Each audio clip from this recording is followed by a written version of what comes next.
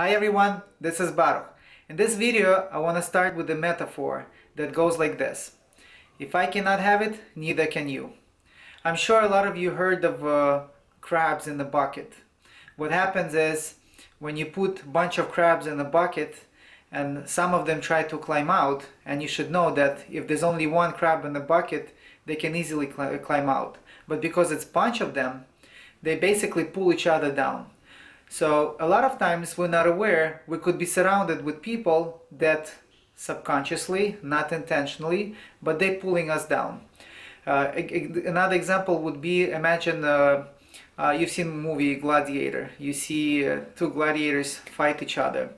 To fight each other, they had to go through a lot of training, a lot of endurance, a lot of work behind scenes to prepare their body, their mentality to go in and basically fight for their life. And you see people watching them fight to the death.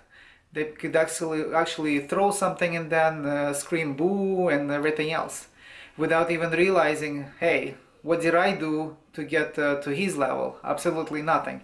So it's always easy to discuss somebody's behavior and actually try to get them down, because we would feel, hey, if he's gonna make it, that makes me not as good as he is. Maybe I can pull him down, and this way I can be equal to him or maybe even superior to him. So watch out for those type of people. Try to increase distance between yourself and them, so you can basically focus on your task and get it done. As always, post comments below, subscribe to my channel, suggest new topics.